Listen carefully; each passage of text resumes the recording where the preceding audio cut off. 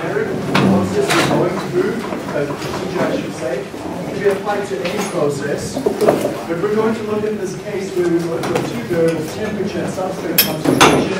And our aim is to find a point of operation where those two variables leads to maximum profit per day. So you'll be doing this in a short little exercise that's going to be posted online later today or tomorrow, where you're going to be optimizing the process, following the same procedure. You're going to be walking blindly trying to find the optimum. Here we've got a bit of help. We know where our optimum actually is, so these contours are given to us, but we never know that in practice. What we're just working through is this procedure now to show how it works. So we had a baseline where we were operating, and at that baseline we were getting $407 per day. We then said last class we had a factorial positioned around that, and we ran the 10 Kelvin range on the temperature variable, and we ran 0.5 gram per liter range on the substrate concentration. So just to recap that then, over here on the substrate concentration we ran 0.5 at my low level and 1.0 at high. In actual units, on the low level we had 320 Kelvin to 330 Kelvin. This is in real world units down here in the red boxes. So a lot of today's class is going to be linking our real world operation into our coded variable operation. So our model is in coded variables, but we recognize we work in the real world. We have to tell our operators or ourselves where to run the next experiment. So we're always going to be flipping between coded units and real world units in today's class. So we said last class we ran out those experiments. The temperature for the first experiment at the baseline is 0, 0. Then we've got -1, +1, -1, +1 for the temperature in coded units. Substrate concentration was minus, minus, plus, plus.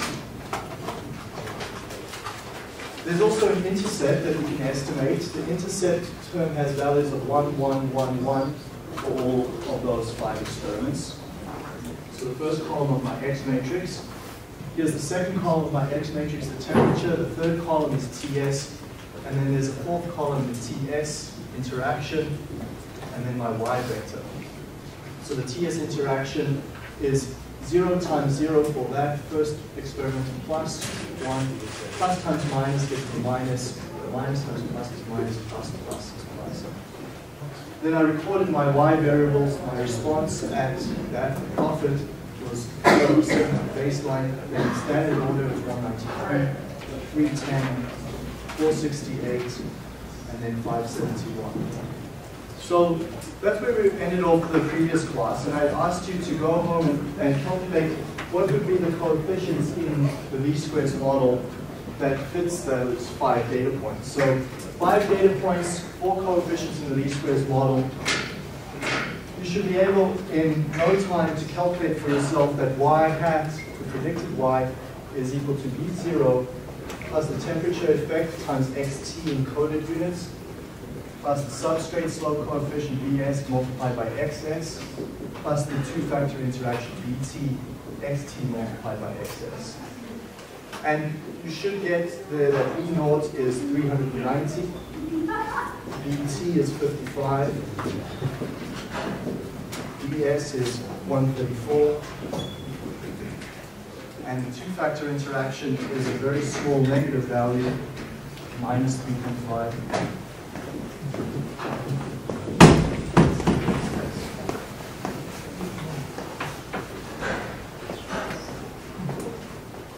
So Bt, that value of 55, you can quickly obtain in an exam by simply saying minus 193 plus 310 minus 468 plus 571 divided by 4. Bs is 0 for the S multiplied by 407 minus 193 minus 310 plus 468 plus 571. The intercept is slightly different. The intercept we can add 5 values. Simply take the values of 15, 407 times 1, plus 193 times 1, 310, plus 468, plus 571 divided by 5. So those values there in this equation can be calculated very rapidly. And you've got to be good at doing this because you build these models at least 3-4 times in answering one of these types of questions. And you will do this as well when you, in the next few days when you're working through that example.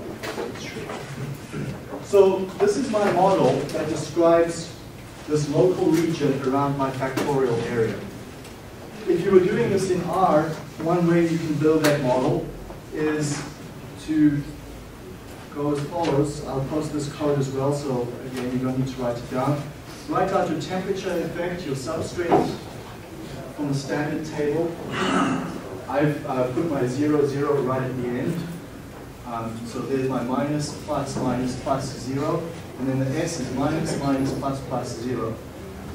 It doesn't matter which order you do it as long as you're consistent. So my Y vector goes 193 through 10, 4, 6, 8, 5, 7, 2, 1, and then I put 407 at the end. So specify those, specify your model. I would like a model where Y is described by T plus S plus the T times S two-factor interaction. So a summary of that, then if I run that section of the code, it tells me I've got 1 degree of freedom, which I expect, with 5 experiments, 4 parameters, so 1 degree of freedom, good R squared, standard error of 19 units, and there's those values I've written up there in the equation. 390, 55, 134, and minus 5. So either in R or by hand, you can get those values quite quickly. The next thing we'd like to do is get a bit of a visualization of what that surface looks like. So here's code that you can use for that. It does basically does like a mesh grid type operation. So I'll post MATLAB code for this, and I'll post R code for this. Either you can use your preference. So this does a mesh grid type effect where I'm showing my response surface visually as a contour or a graded, color graded plot. So if I run that, I get shown over here. Just move that over.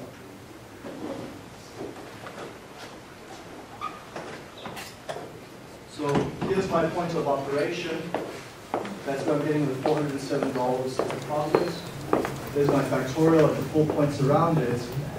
And we're going to show in today's class where we find that fifth experiment to run. So we said last class we wanted to move in this direction.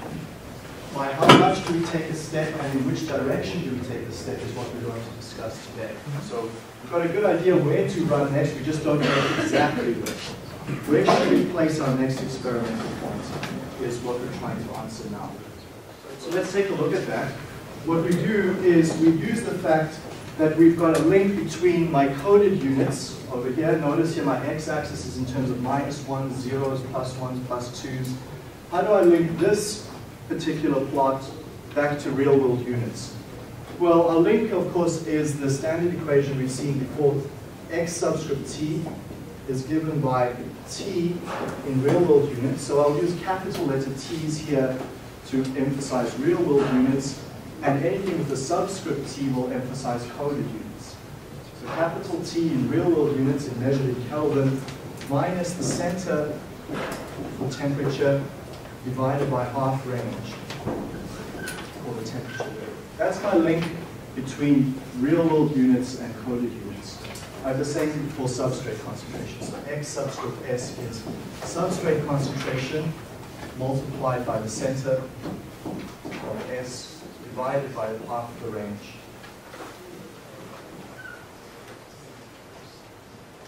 In this particular case, center T corresponds to the midpoint where I ran my experiment, and range T corresponds to that 10 Kelvin range. So center in this case is midway between 320 and 330 Kelvin, is 325. And for substrate, those center S and range S was, the midpoint was 0.75 grams per liter, and the half range, oh sorry, the full range was 25 grams. So that's how I get from real world units to coded units.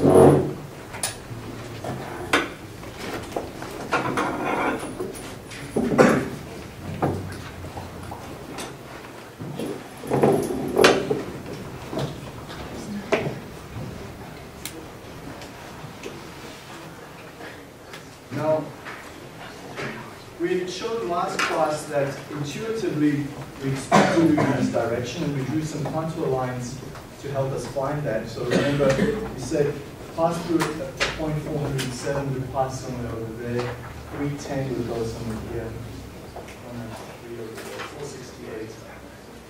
So it's quite clear that we've got a gradient going in that direction. Even if you have a tough time visualizing what these gradients are, you can simply take these 5 values, plug them into R, and generate this sort of plot, and it will generate a more accurate representation for you. So either you can use computer software to do this, or you can visualize it by hand in that manner we did yesterday. It is clear, however, our direction of steepest descent is somewhere in that direction. We take a bigger step in the S direction than in the T direction.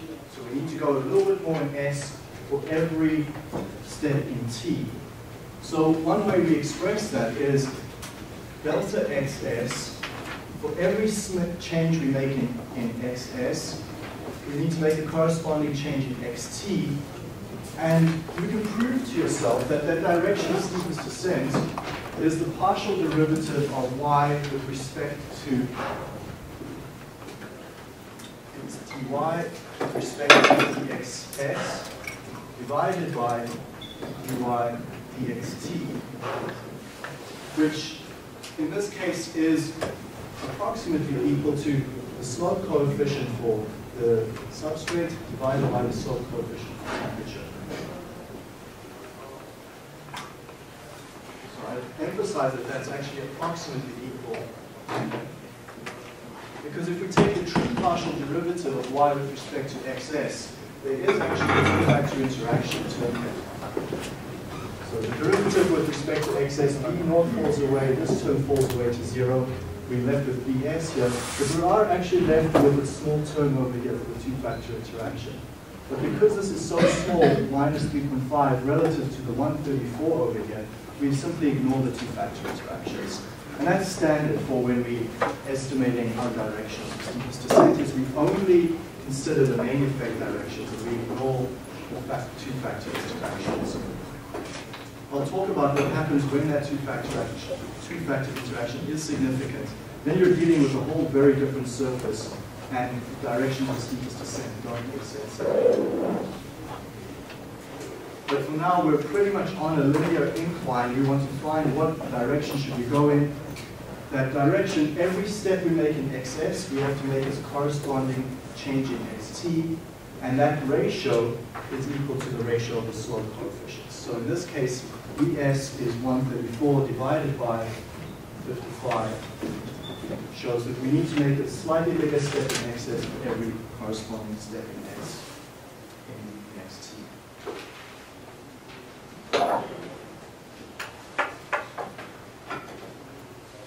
Now, let's just talk about this coded units over here. So remember, everything with the subscript is coded units. We can show what is the relationship between my coded units, this change in coded units, with a change in real-world units. And so I'm going to have to make a change in reality. What does that relate to in coded units? Or if I make a change in coded units, what's the relationship to the change in reality? Well, again, here it's no problem to show that delta xt is equal to delta t. So notice capital T, not a subscript here, referring to actual units, so I'll emphasize that. Delta T actual is equal to the range of temperature divided 2. So simply take that formula on the board on the left there and take the delta of it, and the center point falls away in both instances, and we're left with the change in coded units is a change in real-world units divided by the half range. Similarly for delta xs. Delta xs is equal to delta capital S actual divided by the half range of s.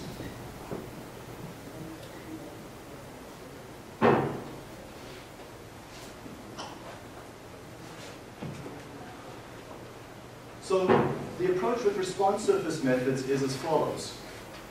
Calculate your model, take the partial derivative of it, in other words, essentially take the slope coefficients. Then what we do is we pick a step size either in real-world units for one variable, and find the coded units for it. Or we make a step size in coded units and find the real world change. You can do either one, right? There's no correct way of doing it. But for any one of the variables in your model, so in this case I've got two variables, x, s, and xt. For either one, choose a step size, either in real world units or in coded units, and then find the corresponding change in the other one. So if I make a change in real world units, find a change in coded units. Once I've found delta xt, I can then go find what delta xs is through this formula above. Okay. So I will make a change in delta x of one coded unit. So in other words, I'm planning to run my next experiment. Here's one coded unit, so 0, 0, this point in the center is my baseline. That's one unit. I'm going to make a change in the temperature direction of one unit up. So I know that my next experiment is going to be 1 unit up in temperature from the baseline. So here's my, sorry, I showed you that wrong, so don't look at my hands pretty. Let's redo that. Here's 1 unit in temperature, is this direction, horizontally. So there's 0, there's 1. I'm going to make a change of 1 unit from my baseline. Here's my baseline, I'm going to make a 1 unit change. So I'm going to be somewhere along this vertical direction over here. That's my choice. I'm going to make a delta xt change of 1 unit in the horizontal direction. I just don't know where that lands me up in the vertical direction. I know that it's going to be somewhere along this vertical line at 1 t-axis, on the temperature axis. Where is this point up here? Well, let's take a look. That calculation is quick. We use this formula above.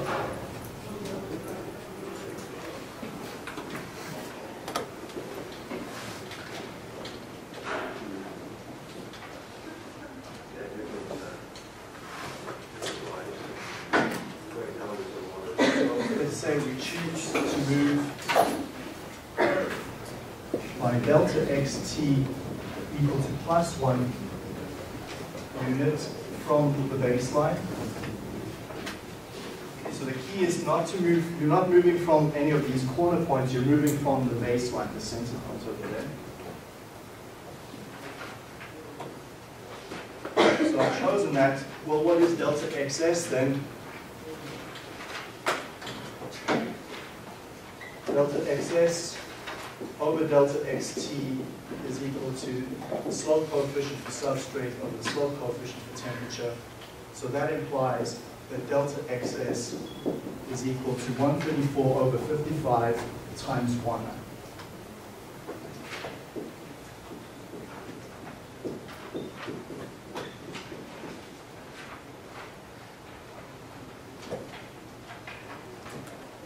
What is that then in real world units? So for both the temperature and substrate, we need to know what that delta is in actual units. Well, for temperature, delta T actual is equal to 1 times the half range. So that's range of T over 2. That's equal to 10 over 2 is 5. So we're going to make a +5 Kelvin increase in temperature. For substrate concentration, delta S actual is equal to 134 over 55 times the half range of S. That's equal to 134 over 55 over 55. The range of S was 0.5 over 2. That gets me a value of 0.61 grams per liter.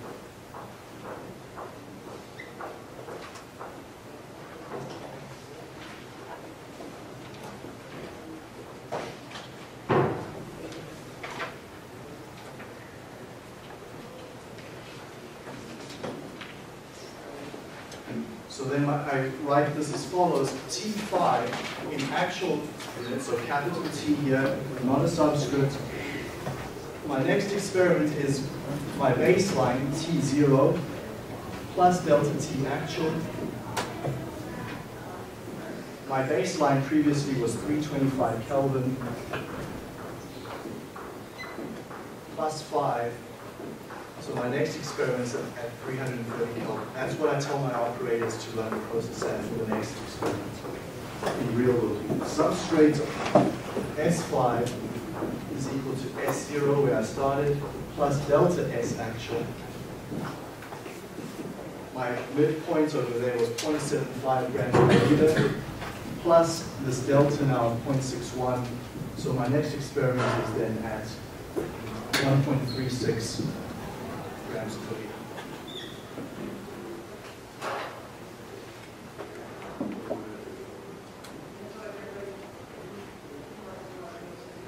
Now, good practice is, and not good practice, required, I should say, is that you predict what your experimental result is at that next experiment before you even run it. So I know that my next point is up here, that I can use this model to make a prediction of what I should expect. These contour plots tell me already that I should expect a value of between $700 and $800 in profit. So I can see that this next experiment lies roughly midway between the 700 and 800 contour line. So I expect a profit there of about $750. Let's just check actually what that is. So what we do then is we need to use our model. I need to know what XT is and what XS is at experiment 5.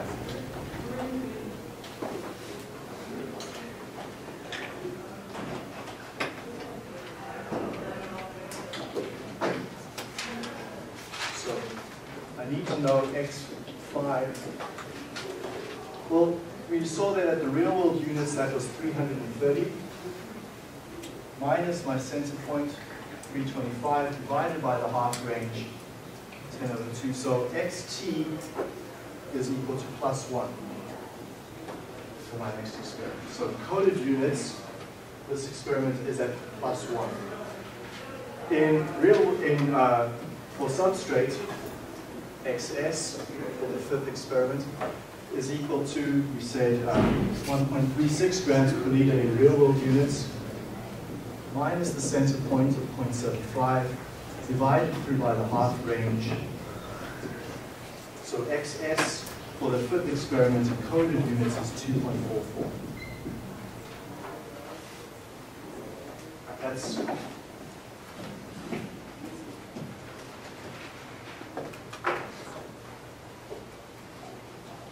that's that point over there, X5. It's at 2.44 on the XS axis, this vertical axis, and at +1 on the horizontal axis.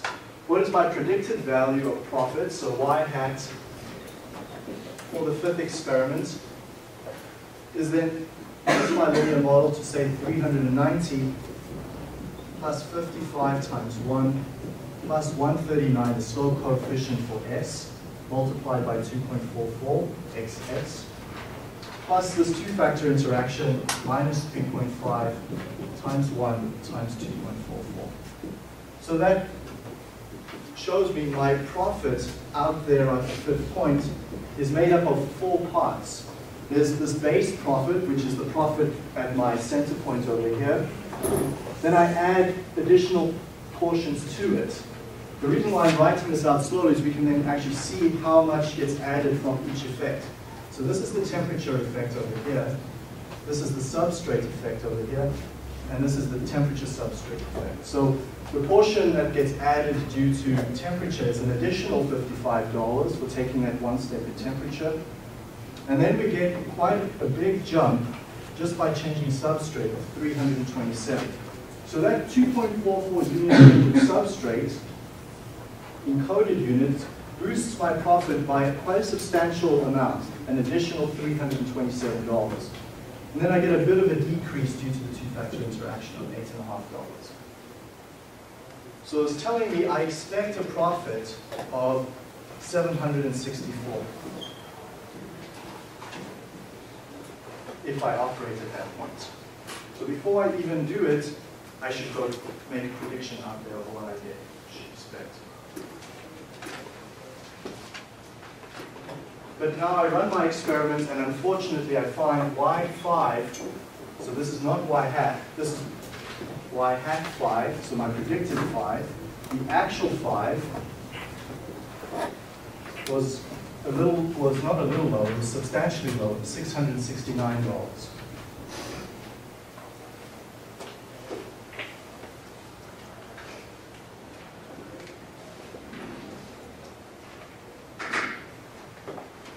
That's a difference of $95.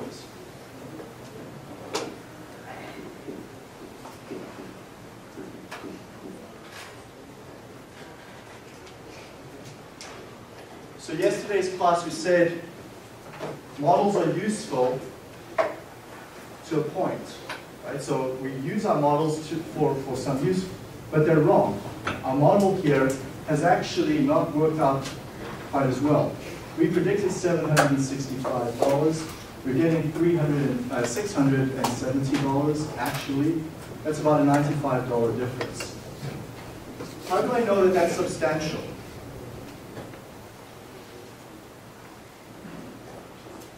To me, that $95 is a big deal because my main effective temperature is about $55. So this is telling me I'm off by about 2 main effects in temperature. That to me is a big deal. If I was off by about $30 or $25, I'd say my model is pretty good. My model is smaller than 1 step in one of the main effects. But this difference of $95 is off by about 2 steps of the temperature main effect. Okay, to me, that's a big deal. It's telling me my model is broken down. Okay, so we have to, I mentioned this last time, we have to recognize when our models are not useful for us anymore. So here's what you should have in mind. Here's your surface we're trying to optimize. We're going up this mountain. Here's my linear model. Okay. It works at a tangent, but at a certain point, I'm over-predicting, and my surface is actually quite far below me. There's a $95 difference vertically between where I expect to be on the green slope, this green linear plane, versus this curved surface below me. Okay? So that's how we can start to tell my model is not successful when it's breaking down like that. So what I should have done at that point is stop and rebuild my model. Okay? And you should do that. Naively though, when I wrote these notes 2-3 years ago, I went on and did step 6 and step 7. But those are 2 wasteful runs. Okay? The reason why I did step 6 is because I said, well, I've increased. Point number 5, this experiment, even though I got $660, $670 here, it's still much greater than any one of these 5 points that I had over here. Okay, so to my mind, I should just still keep going in that direction. Okay, so let's see what happens at point 6. We'll just quickly work through the calculations. We don't need to go into too much details on that. But essentially, how I found point 6 was following the same process I just followed now, where I chose to go an additional step of +1 units in xt. So here, going from 0 to experiment 5, I took a delta xt of 1 unit. Going from 5 to 6, I took another step of an additional unit in temperature. So what I did over there is I said for 4.6, I said let delta xt equal an additional 1, so I went 1 unit up. You can show then that delta xs is equal to 2.44, again in the same way. So then T6, the temperature at the 6th point is equal to the temperature at the 5th point, plus delta T actual. Well, that's equal to, what was my temperature at the 5th point? T5. That was 330 Kelvin, plus an additional 5 Kelvin, so 335. S for that 6th point was, what was my substrate at the 5th point? So S5, plus an additional delta S actual. Well, S5 was equal to 1.36 grams per liter, plus an additional 0.61. So we found what delta S actual was earlier, which was 0.61. So I just keep going in this direction, the same direction going from the baseline to step 5. I just keep going an additional amount up to step 6. So that's how I know where to run my next experiments. So 335 Kelvin and at 1.97 grams per liter. I can make my prediction then of the profits I should expect, so Y hat at step 6.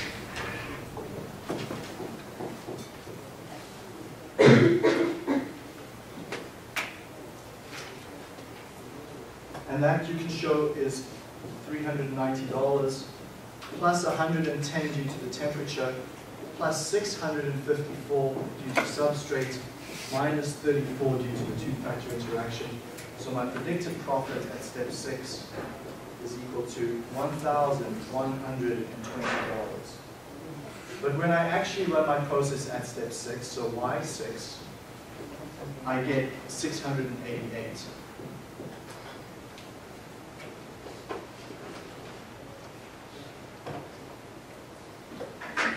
So I'll make a prediction of 1,100, but my actual profit that I get at that 6th point is actually substantially less.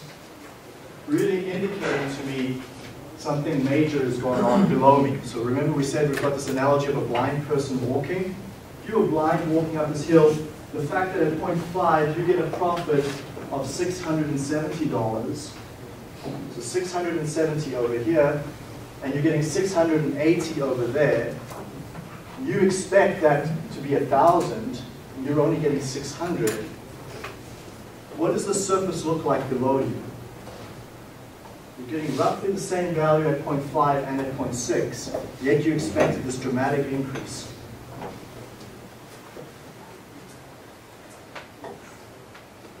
So it's indicating that you've overstepped the optimum or that you're leveled off here in some way. And you don't know.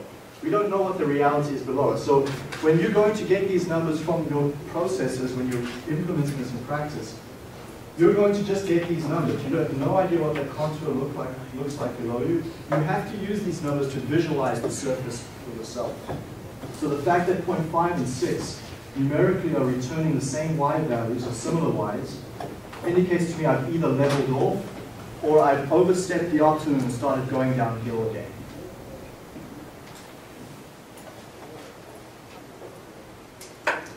When you get to an optimum, what is the characteristic of an optimum? If you're trying to climb a mountain, what is the characteristic of the peak?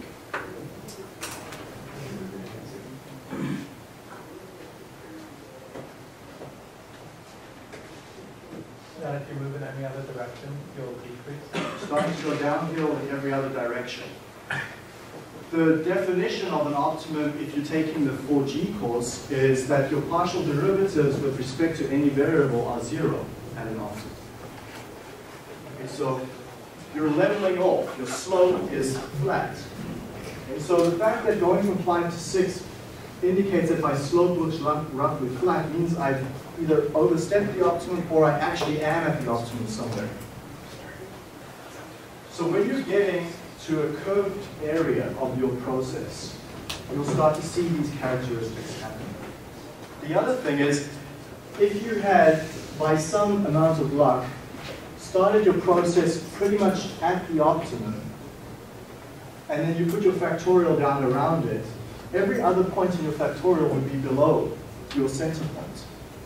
Okay, so again, there we want you're at the optimum, everything else around you is lower. So if you find your factorial, your center point is high, and everything else around you is low, that's a great indication that you're at the optimum.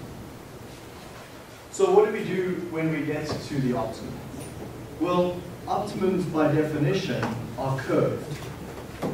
So when we're here down in the low area, we can pretty much approximate this with a linear model. So these green lines that are shown here, those green slopes represent that least squares model we had up there on the board earlier. So I've drawn what that least squares model looks like in this local neighborhood. And notice that those green lines coincide quite nicely with the actual contours. So your linear model is a good approximation in that neighborhood. When we start to get up to the optimum, that linear approximation breaks down and we need to actually fit a non-linear approximation. So what I need is these red curves, which are a model of my reality. So the gray is the reality, which I don't know. These red curves represent a model of the reality that's a better approximation. Well, at an optimum, by definition, we're going to experience curvature and nonlinearity. I need a nonlinear model at the optimum. So let's backstep again and see how we get to that nonlinear model. Firstly, we recognize the need for the nonlinear model because as we climb up the optimum, our model starts to break down. That tells me I need something better. Well, what do I do then? I find that at point 6 I'm starting to level off. So I say, well, let me stop. My model is clearly broken down here. I need to refit my factorial. So the moment you find your model breaking down, stop and refit the factorial.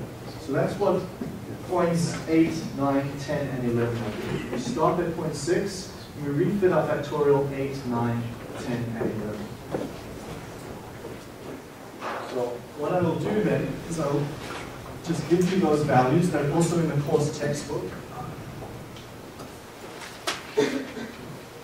So I'll give you the data for points 8, 9, 10, and 11, and point 6, and give you the final least squares model from that. And then you can go double check these numbers yourself. So at point number 6, I've got a temperature, and I've got a substrate, and I've got a y value. So point number 6 is my baseline.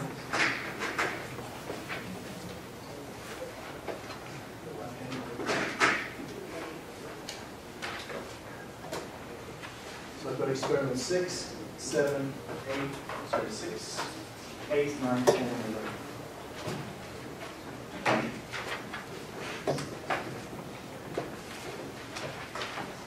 So in coded units, that corresponds to 0, minus, plus, minus, plus. And I'll also put in the real world units over here. That was 335 Kelvin, was where we landed up at point 6. Then I choose to do a new factorial at points 8, 9, 10, and 11. The other characteristic of an optimum is that optimums change fairly rapidly. So your factorial should not be big. You should start to bring in your factorial. Remember, we saw this actually in the previous class when we were looking at this model over here. As you start to approach the optimum, your step sizes should get smaller and smaller. You've got to get a little bit more conservative as you approach the optimum. When you're far from the optimum, you're marching up this hill, you can take pretty big steps and be okay. But when you start to approach an optimum, you have to take smaller steps. Not taking smaller steps means you're going to overstep the optimum. Many chemical processes of importance, you approach the optimum and you rapidly fall down a mountain. So many processes peak up and then they fall right down. So again, taking big steps means you're going to see yourself going up and then you're going to suddenly get a low valley. So again, take smaller and smaller steps when you're getting up the mountain. Here's actually a good example of that from this reactor design. As we're approaching up, if I took big steps here, and then I suddenly took another big step, I find myself fairly far down on the other side of it. So that's actually quite typical, is that we run our processes right at that edge of the cliff. And we can often find ourselves falling over the edge if we take too big a step. So here's the same deal. Let's bring in that factorial and make it slightly smaller. So 335 was my baseline, minus at 331 in actual units, plus at 339. So that's an 8 Kelvin difference, whereas previously I used a 10 Kelvin difference. 331, 339. My substrate in coded units is 0, minus, minus, plus, plus. And in real world units, that corresponded to 1.97 at the center point. But then the lower bound and upper bound was 1.77, and the upper bound was 1.17. And the upper bound was 2.77.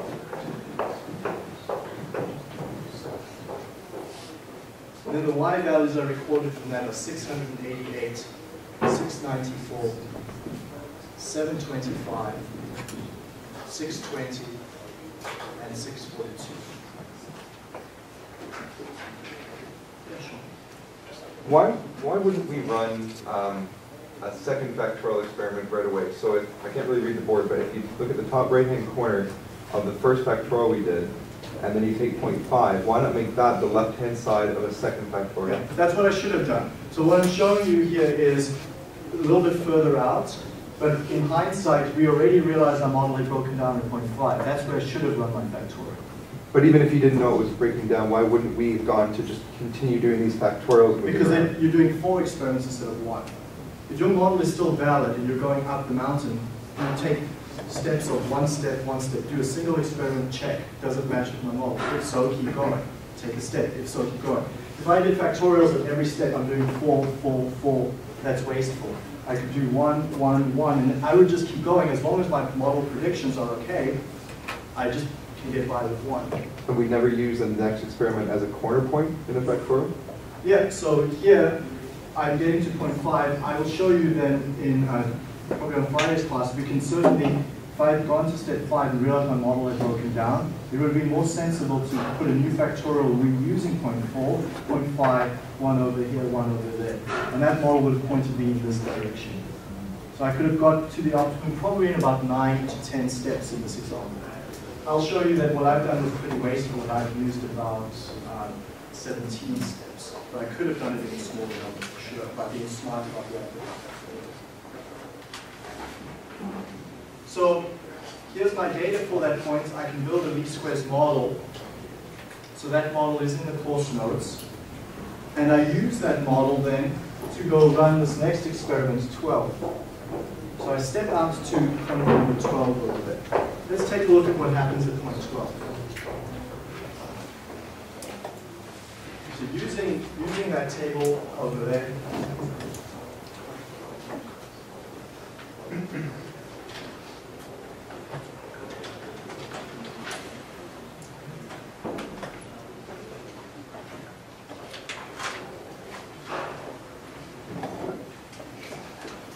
I would find that in coded units, my point number 12, so x12 in coded units, the temperature is equal to +1.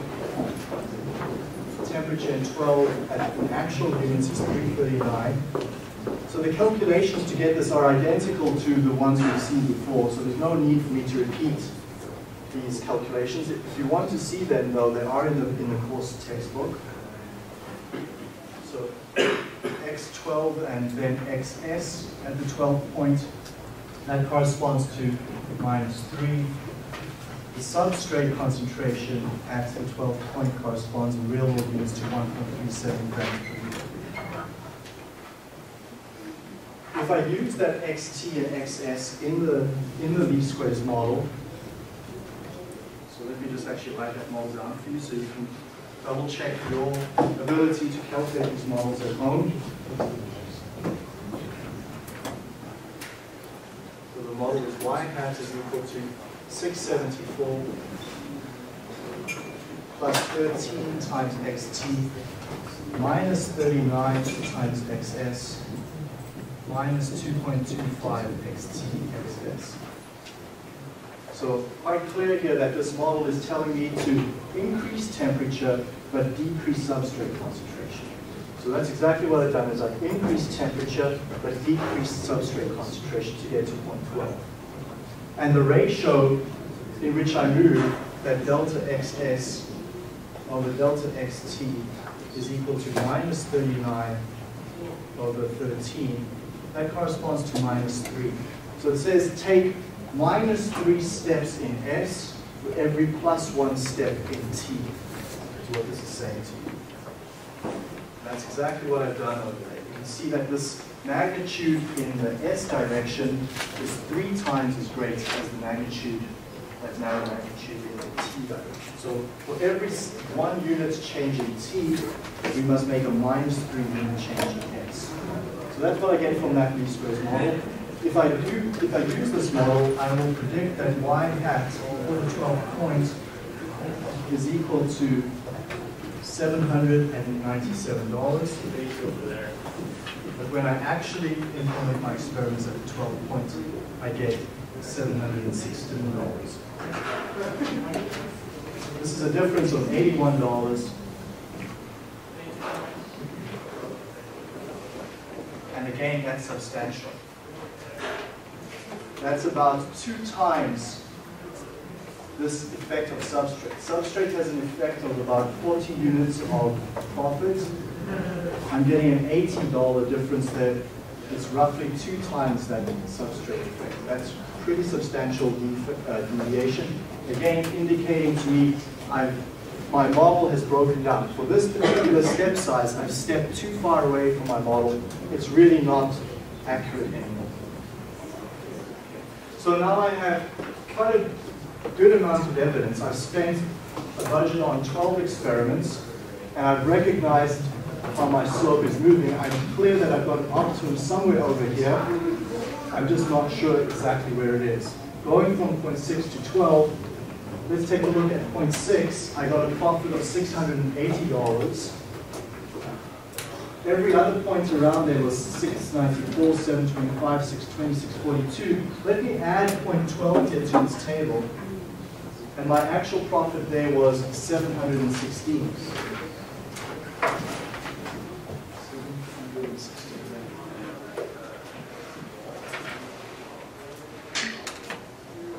Interesting, by going to step towards 0.12, my profit was $716. It's actually about the same as the profit I experienced at 0.9.